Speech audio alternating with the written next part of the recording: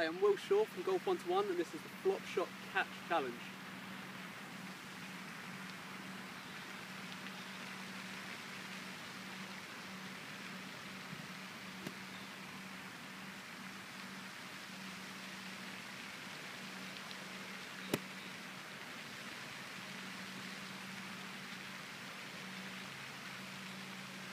That's my attempt.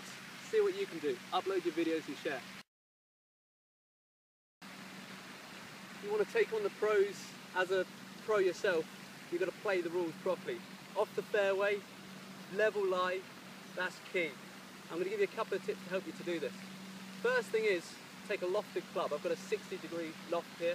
That's going to help us get the ball up. Point 2, get the ball by a front foot. That'll help us slide the club underneath. And the last point is to try and get this club face.